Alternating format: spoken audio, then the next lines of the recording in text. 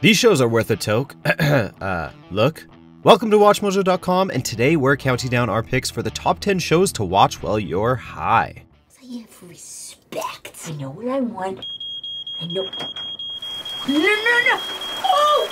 Damn it! Before we begin, we publish new videos every day, so be sure to subscribe for more great content. For this list, we're looking at shows that most entertain the stoner crowd, either due to trippy visuals, or because weed culture features prominently in them. Also, we are in no way encouraging you to partake, but if you do, you'll need something to watch. Hey Marty, take a look! You built a time machine out of a 1972 AMC Gremlin? No.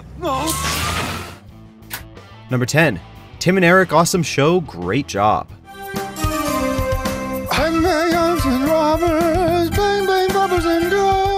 This surreal public access style show is an excellent choice of viewing for the high and soon-to-be high. The intentionally amateurish style and hokey acting, which is sometimes done by celebrity comedians, are sure to have you laughing, particularly if you've partaken in some herbal recreation. Did you ever wonder about what the cavemans did? And that you had to brush your teeth? They didn't use this thing, dummy! A lack of narrative consistency is also helpful since the high don't have very long attention spans. All in all, Tim and Eric Awesome Show Great Job is a wacky program that the weed and surrealism enthusiasts alike can enjoy.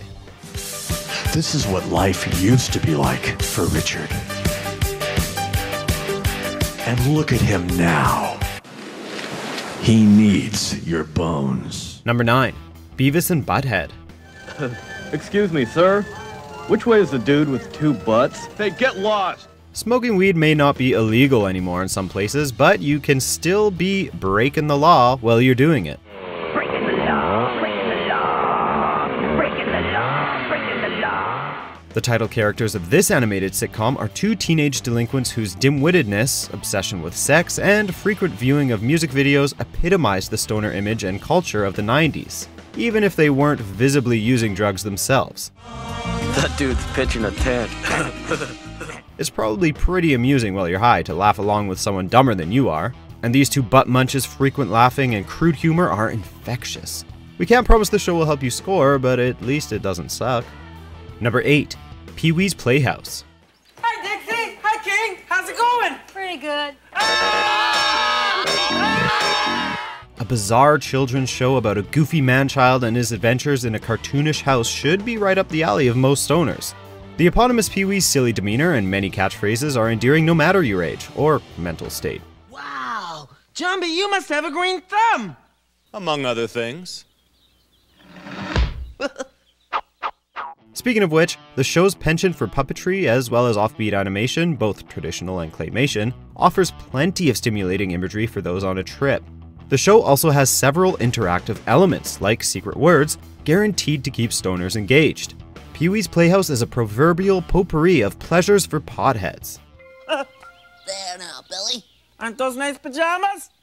Yes, thank you! Number 7. Freaks and Geeks. What the hell is going on? What happened to Floyd? That's next week, man. Tonight's Southern Rock Night. This retro show, set in the early 80s, follows two siblings and their relationships with the title's social groups, the former of which features several characters who partake in cannabis, especially Nick. The most notable weed-related aspect of the show, though, is the episode where the female protagonist, Lindsay, tries it for the first time and then has to babysit. Stop cheating! It's my turn to hide now and you're cheating! No, I'm not cheating. Just give me some space, man. Her attempts to take care of kids with the help of a friend, while high, are definitely a standout of the whole series, and a pretty accurate look at what the experience is like, at least compared to a lot of other portrayals in media. Judging has nothing to do with it. That's not what the dead are about. It's all about being connected and being free. Number 6. Cosmos.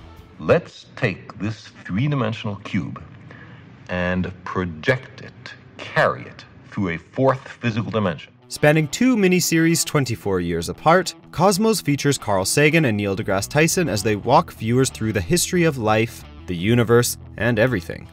How can we humans, who rarely live more than a century, hope to grasp the vast expanse of time?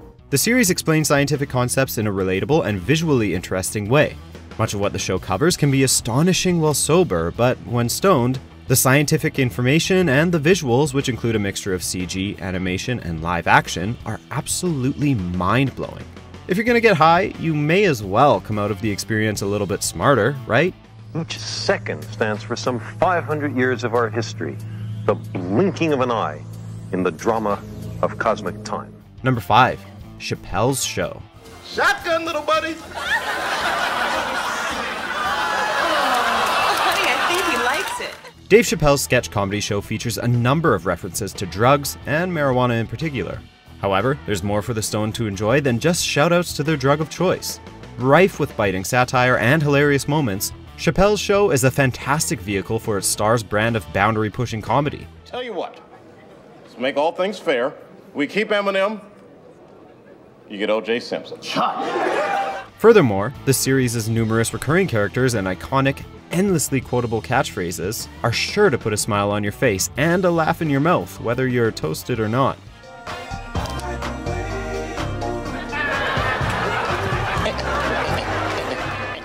Number 4. Workaholics. I don't think mine's working yet. Yeah, I'm in there. And it's not good, man. The misleading title notwithstanding, Workaholics is a stoner show through and through. Following the misadventures of a trio of telemarketer slackers, this show features copious drug usage, including cannabis, by the main characters whose philosophy of hard partying didn't die when they dropped out of college. So here's the deal. We're selling weed. The trio's many immature, gross, and shameless antics are also likely to appeal to the Mary Jane fan demographic, although these man-children do have a universal dopey charm. So if you want to toke along with them or just laugh at their zany schemes, this is one great comedy to check out. Last drug dealer was pretty lax with payments, so... And I don't mean to be a dick about it, but one cool thing he did was he didn't really bring up money that we owed him. Number 3. Trailer Park Boys. Ricky, that's not very good. Use space words, real ones, not talking about space weed. Speaking of zany schemes, this Canadian cult hit mockumentary show follows a group of trailer park residents whose criminal enterprises verge on the strange and/or incompetent side. Do you think you could bring these down, give them to Ricky, and tell him they're from the Trevster? I'm not running your cigarettes for you, Trevor, like some old cigarette pirate. The various cast members are frequent drug and alcohol users, and pot is a prominent feature of the group's criminal enterprises, as they grow the plant and sell it. Pot was also the focus of the show's third theatrical film, in which they campaign against its legalization, due to it encroaching on their illegal business. The show has also had an impact on real-world weed, since the stars are ambassadors for a brand of legal cannabis called Organogram. Ricky! Oh my God. Number 2. Planet Earth. Every winter, emperor penguins leave the comfort of their ocean home and begin a remarkable journey. Similar to Cosmos, Planet Earth is a pair of miniseries released a decade apart that cover an educational subject. However, while Cosmos covers a broad range of topics, Planet Earth generally focuses, naturally, on our planet, its many inhabitants, both flora and fauna, as well as its beautiful landscapes and seascapes. With its gorgeous cinematography and engaging depiction of the majesty of our planet, all set to a soaring, stirring score, Planet Earth is a show sure to take everyone who watches it on one hell of a trip, especially for those on a high. With billions of ant colonies across the world's grasslands, all doing exactly the same thing, that's a mind-boggling amount of grass. Before we get to our top pick, here are a few honorable mentions. Wow, this one must be good. Look at them all lining up to get in. No, it's terrible, sir. This is where we process all the new inmates. Wilfred, none of this is real. I know that, Ryan. Right now you're passed out in the basement and I'm eating vomit off your shirt. Stop making me do this! That's an order! Please? Never! Number 1. That 70s Show. I jumped out of a cake once. I also like sweet, but there's just something about salt. Nothing says weed quite like the 70s. This decade-themed sitcom centers on a group of teenagers in Wisconsin during the aforementioned time. The group all partake frequently in marijuana use, usually represented by smoky, 360 camera shots, during which the gang hold disjointed, random conversations that are usually only tangentially related to the rest of the plot. Remember on the way to the hospital, Kelso saw that dog and he jumped out of the car because he wanted to go pet it, but he forgot the car was moving, he broke his arm. The group's immature escapades and frequent pranks on each other are also a great source of comedy. All in all, that 70s show is definitely worth watching, even with all the threats to put a foot in our asses. I wish I had 2,000 feet so I could put 500 of them in each of your asses. Do you agree with our picks? Check out these other great clips from WatchMojo and subscribe for new videos every day.